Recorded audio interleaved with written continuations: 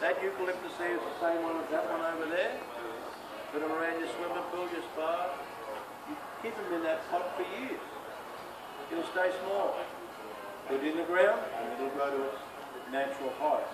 This plant list has the heights and sizes and the freeze tolerance. Okay? Common names, botanical names.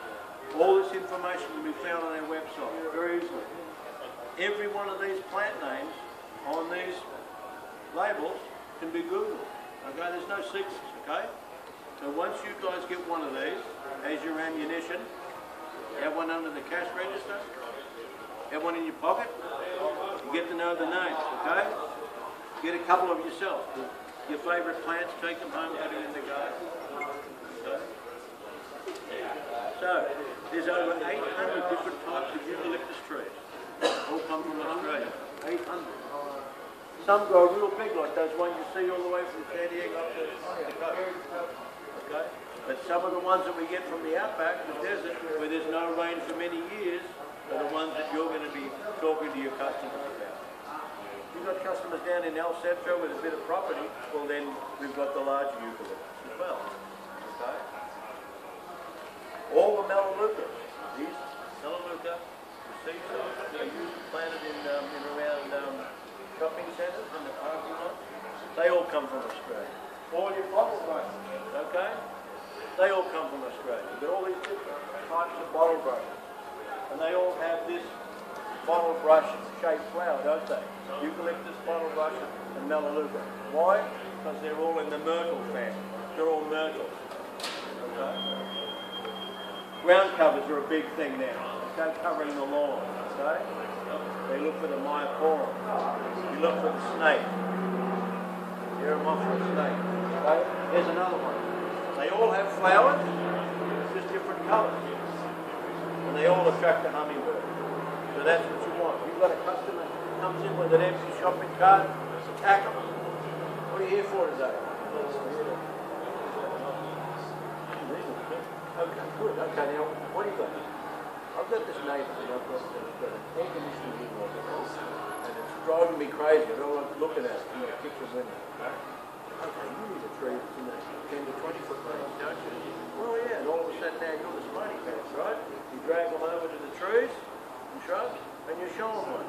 Pull this out, and all of a sudden you've got a customer that's really, really happy because you know what you're talking about. Alright? The cane blows, they've got something. Alright? Really, really important.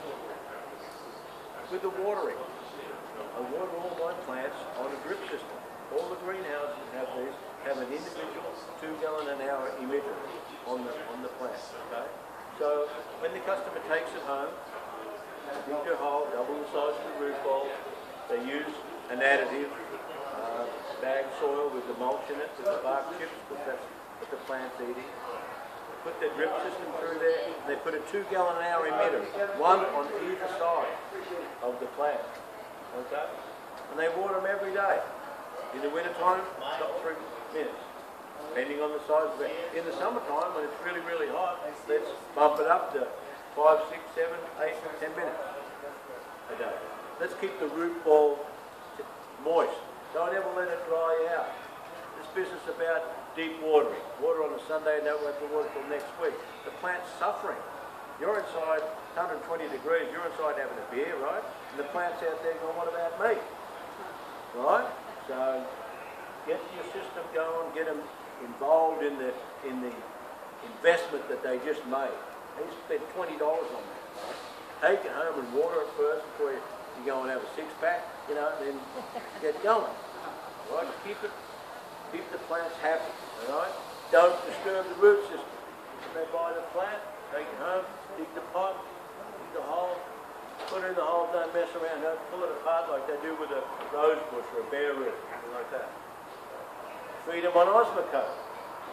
Okay? All our plants are grown on the Osmocote slow release fertilizer. Okay? You guys sell it, it's got the pink label on it. Okay? That's the right NPK ratio. Sell them that. Okay? Get them involved. They're making an investment in their yard. You're here to help them. That's why they came in here, okay? Any of these plants, if you've got a customer that wants to know about them, we're only a phone call away. If you've got a plant piece, the customer wants you to find out what it is, take a picture of it and email it to us, and we'll let you know what it is.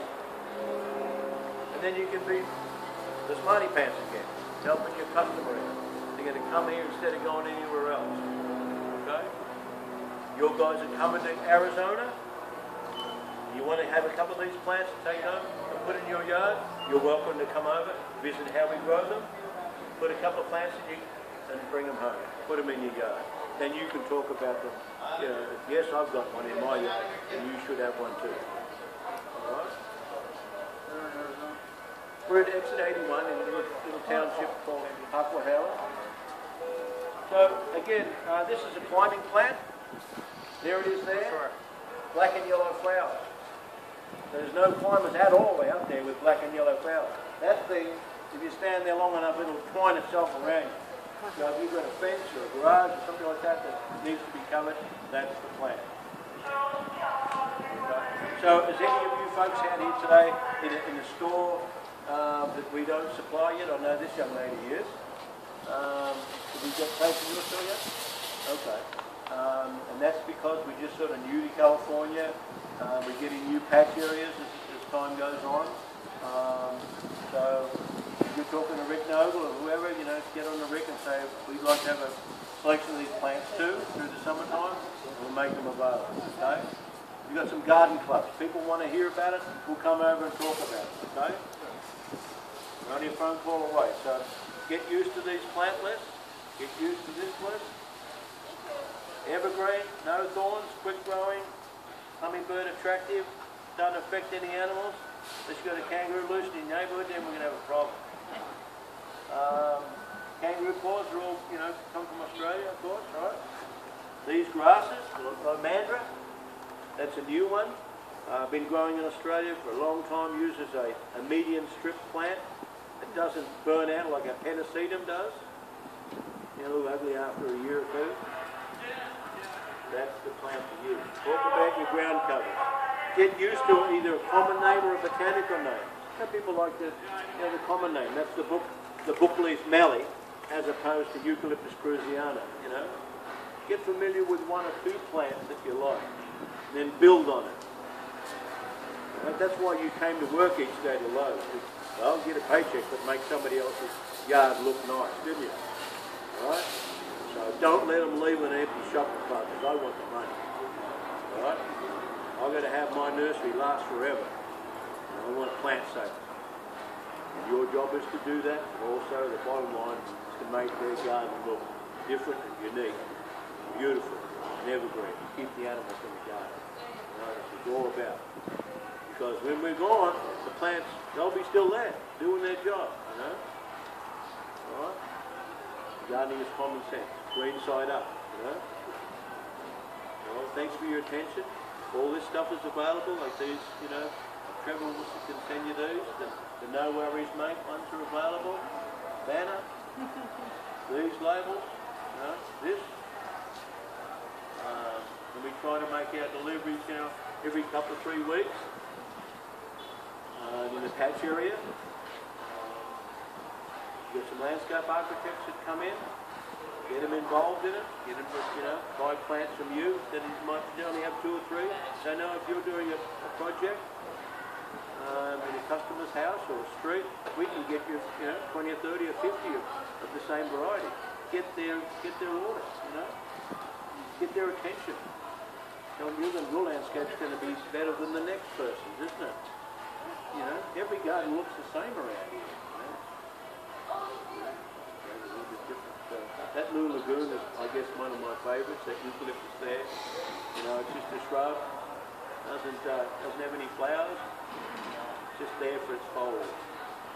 So you got your people, the florist people, you know, they buy these and they put them in their yard, and then they take and sell them in their arrangements. You know, got the red stem, and that's been in that box for 3 or 4 years already. It'll stay in the box like that. You know.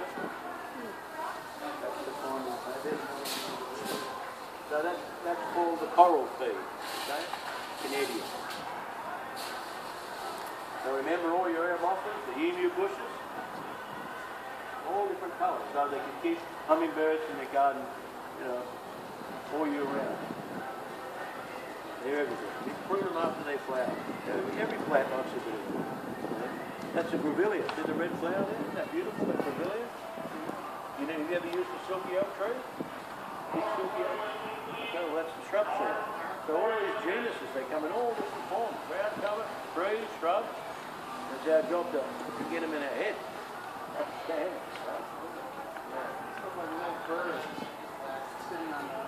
They do nothing. But it's funny that the hummingbirds will just sit there and poke their, you know, their beak right in there and get the pollen out. Thanks for your attention. These are available if you want some. So where is your store? In Riverside. Don't we already go there? To Riverside? On that Trevor's the guy that knows where all the